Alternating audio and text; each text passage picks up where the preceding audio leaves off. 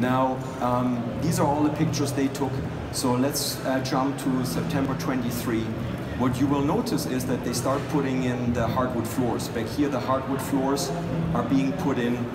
If you go to the same space, same location, a couple days later, you will see that all the hardwood floor was put in. So this is a picture taken from the same location just a couple of days later. Now let's jump to just before Christmas in that year.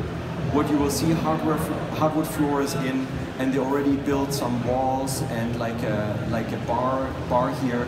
So the project obviously progressed quite nicely just before Christmas.